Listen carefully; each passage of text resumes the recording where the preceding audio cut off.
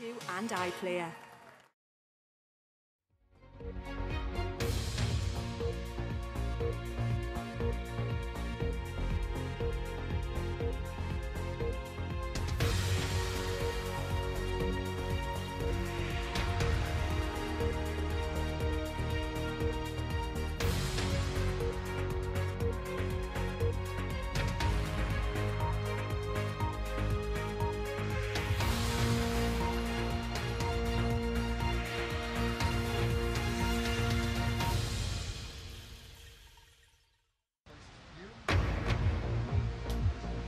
You're watching a BBC News special. I'm Laura Trevelyan, live in New York City, where as dawn breaks, the world remembers the 2,977 people who lost their lives 20 years ago in the 9/11 terror attacks.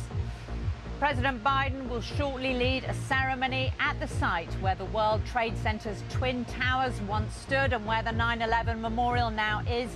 Speaking earlier, he called for the country to come together. At our most vulnerable, in the push and pull of all that makes us human, in the battle for the soul of America, unity is our greatest strength. 343 firefighters died on 9/11 as they battled flames and evacuated civilians.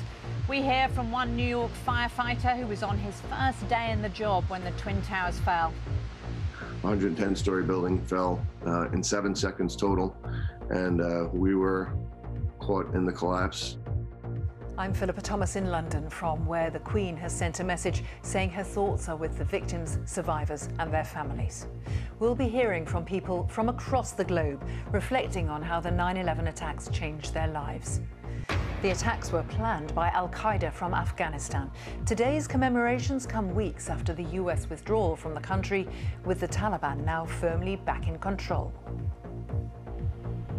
And I'm Lyse Doucet in Kabul, where the United Nations has condemned the Taliban's increasingly violent response to dissent here.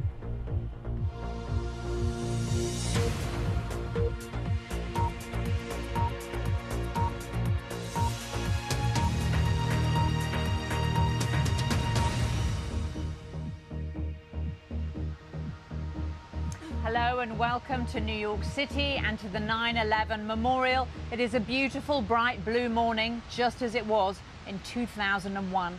20 years ago today, the United States suffered the deadliest foreign attack ever on its soil. Almost 3,000 people died as suicide